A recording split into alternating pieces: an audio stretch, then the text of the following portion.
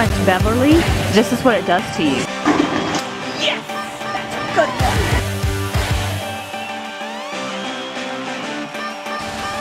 So stoked we are getting done. Bags packed to we're on the run today. We're really on our way, yeah. They're like, oh, you.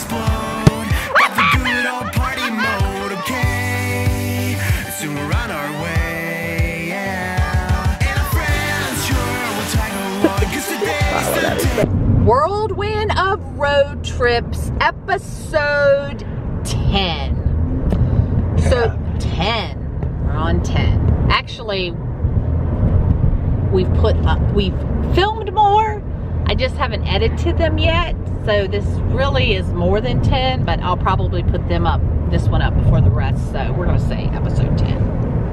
And we are currently in Henderson County, North Carolina, going down the back road of Highway 64. And then we're going to be turning onto, I believe, 74. And going into, we might be going into Rutherford County before we get to Polk County. I can't remember, or we might just be in Polk County. And then we'll be on 108. So lots of back roads and interesting things to show you guys. Now in the township of Edneyville, and we're gonna show you, look, this one's actually kind of recently painted like corn. They've had the pumpkin silo painted like this for a while. This is like apple country. As you can see, lots of apples. So a lot of apple orchards here in Edneyville, North Carolina. Ooh, pink food truck's new.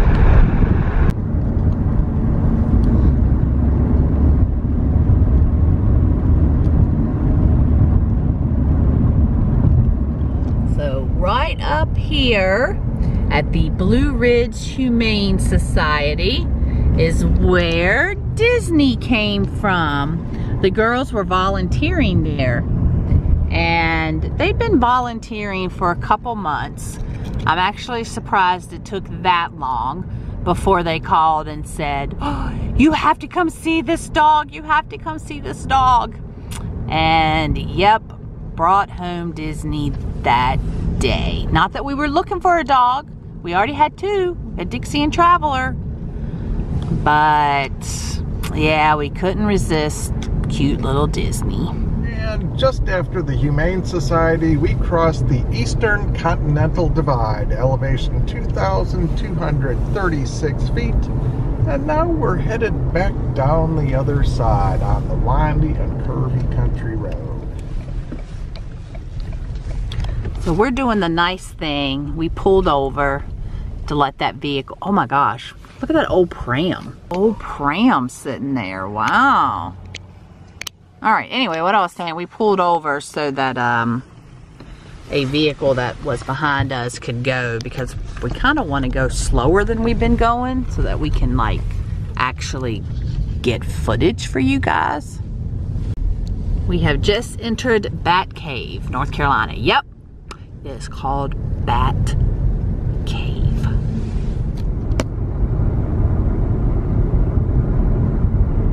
I thought for a second the shop was open, which hasn't been open, I think, in years. But a lot of these cars are parked here for some reason. Ooh, looks like they just opened the door. They're redoing the flooring or something in there.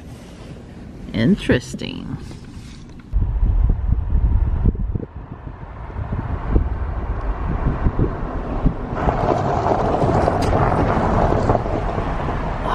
Look at that, private property. Okay, so we're not gonna get out here because it says private property, and they actually have this little bridge roped off and a door so that you can't get up there. It's a nice little bridge. Customer parking only, so, oh, they are selling some apples and stuff right now. Some jams and some birdhouses.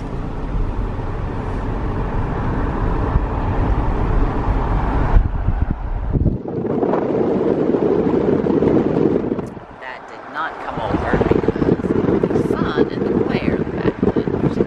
look at the size of those rocks. Oh my gosh, that is just scary. Angler parking only. I thought it said angle parking only. Yeah. Wow. Whoa, you need to look at the road and not the mountains. Mountains are cool.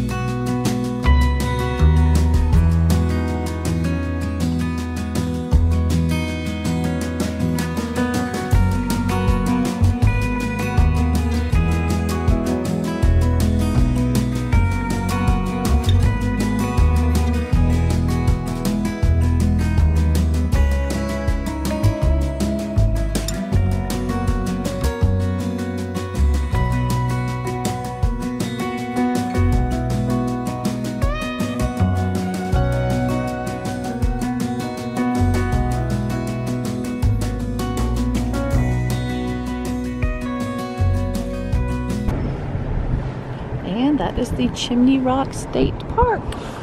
You can kind of see it way up there with the flag.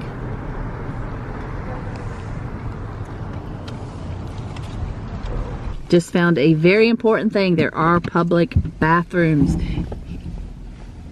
in Chimney Rock. So it is 2:47 on January 8th, so pretty cold where we are. But look at this, there's still bukus of people visiting the area.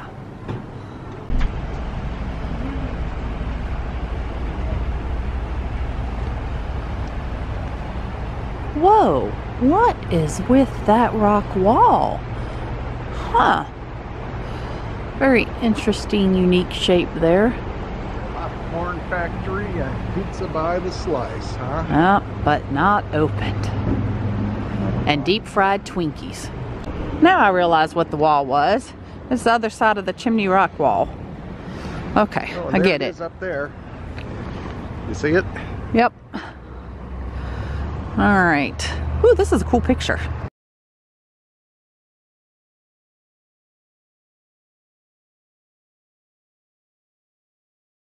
We found Smokey the bear. Tom wants ice cream. Yes, as cold as it is, he wants ice cream. I've had no food today other than a kind bar, and he wants ice cream. Look, they have a moon pie sundae. Are you taking pictures of the Looney Tunes gumball machine? Betcha.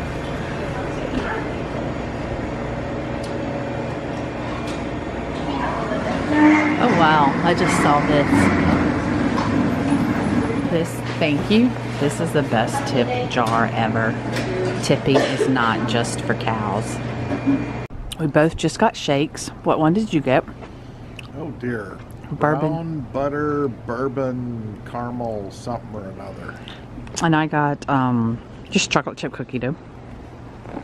So we stopped at the Village Scoop. Now we're going to head back to the vehicle and keep on driving. Oh, wait a minute. I see one other thing I want to show you. I see some Sasquatches. Is that how you say it? Sasquatches. Some Bigfoots. There we go, Bigfoots. These things bouncing in the window got my attention. Those are so cute. Is this free? Or do you put in money? It's got a coin slot. Oh, yep, it's got a coin slot. Look, it's pointing right up there to the rock. The kids have actually done gym mining here at this place before. They were younger. I'd like to point out for the record that this afternoon it is a balmy 38 degrees here in Chimney Rock Village. And we bypassed right next door to where we went, a perfectly good hot coffee shop that was open, and decided to get milkshakes anyway.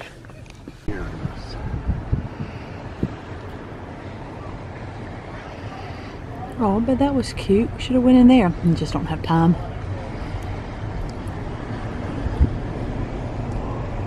All right, guys, don't despair. We will be doing a chimney rock video at some point when it gets a tad bit warmer. And we actually, Robert. oh yeah, we actually do have, like, we're on destination. Like, we're, ooh, hi Santa. We have a destination that we have to get to by 4:30, so little bit of a time schedule here. We have now entered Lake Lure. Yes, that does sound familiar, doesn't it? Because part of Dirty Dancing was filmed in Lake Lure, North Carolina. Now, I was by here a couple weeks ago, and basically there was no lake left. And there is still no lake. Oh, wow. Look at that. It is basically dry. All right, we're gonna have to, like, stop and, like, actually. Look at that. The lake is gone. There's nothing. I mean, normally there's water in here.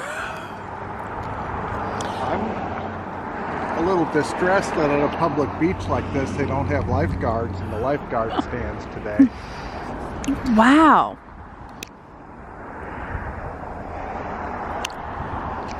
Ooh, I didn't realize that they had a water slide here now. Oh, they do. But they do. Oh, that would be really uncomfortable. That right there looks like a giant snake. It's not, but it, ooh, I can smell all the mud now. I just got a whiff of, like, mud. This looks weird. With these pipes sticking out here, is that an in or an out? I'm taking it those are intakes for the water slide over here. Ah, yes, that is probably exactly what it is. I know there's gonna be a glare. Sorry about that. But here at Lake Lure, they have a Japan house. This is an extremely curvy road. If you get car sick, this is not the road for you to be on. Nope.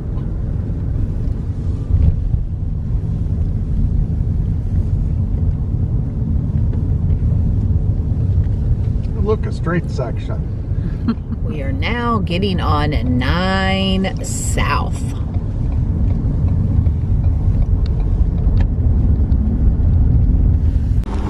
Wow, I bet there's lots of goodies in here.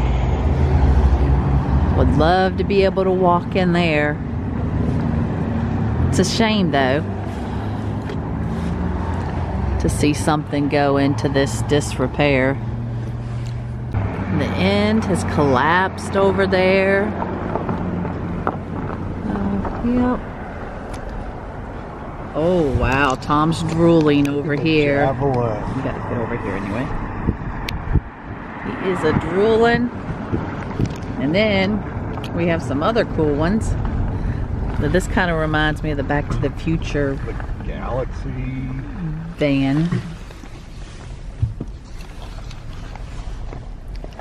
Man, we got some classic cars. Look at this.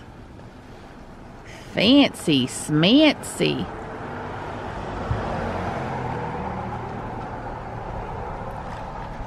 Wow.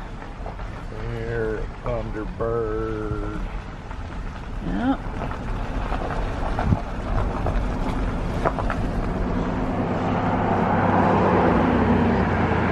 Cool.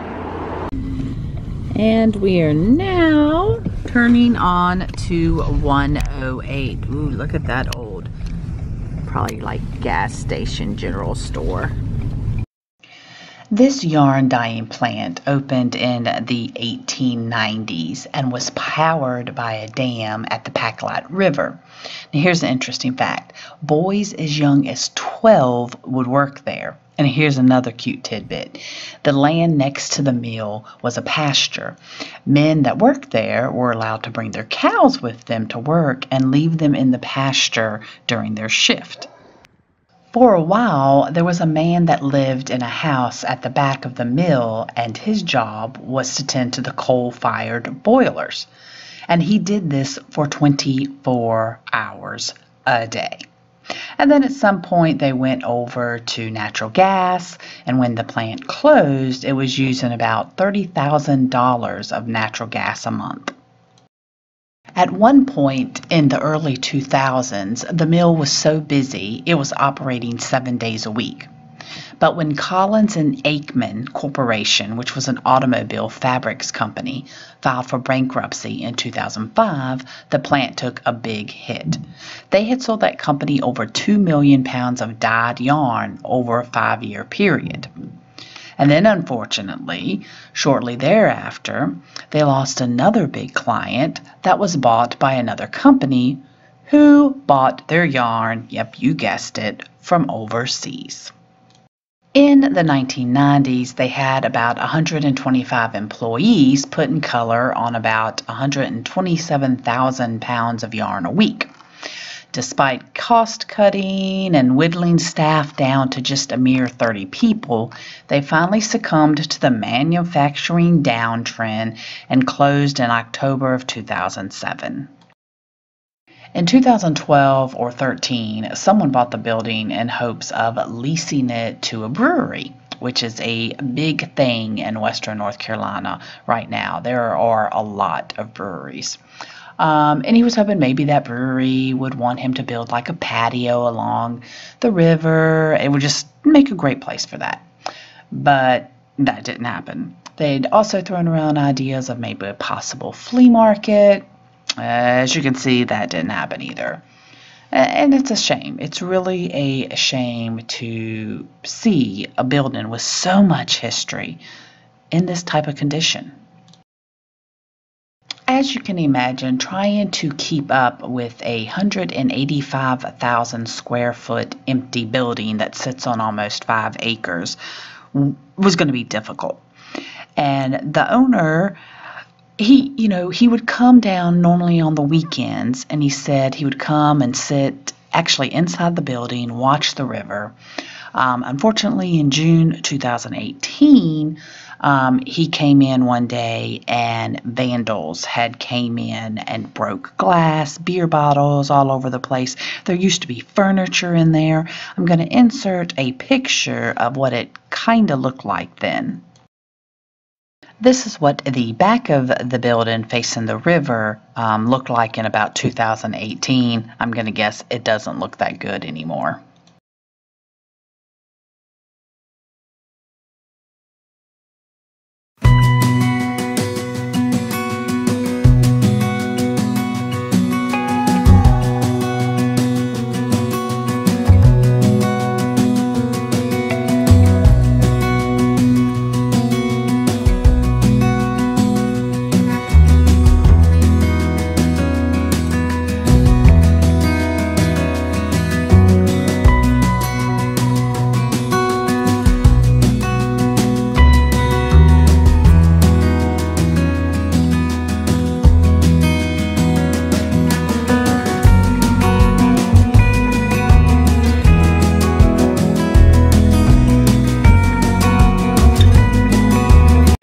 Try out this little bitty Mexican restaurant here in Tryon.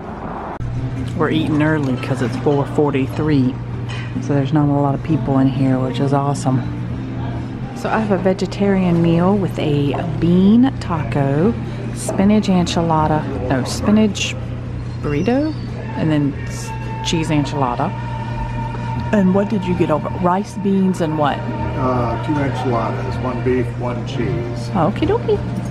I had no idea the marquee actually worked. Yeah, this is awesome. They're a little behind. Oh my gosh. Love old theater marquees. Okay, well, looks like Tryon still has some of their Christmas lights out. I do know that this little restaurant, Huckleberry's, I think it's only open for lunch. It is a very popular place. It is always busy.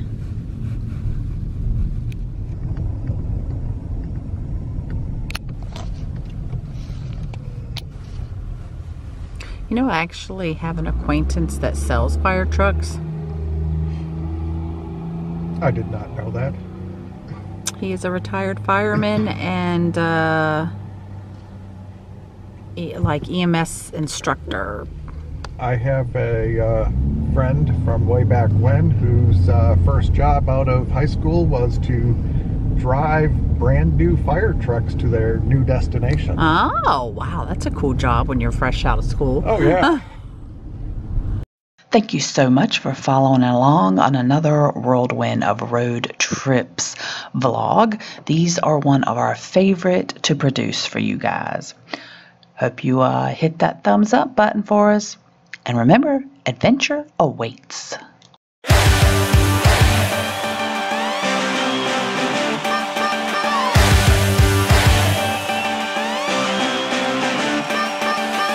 So stoked we are getting done. Bags packed to around the run.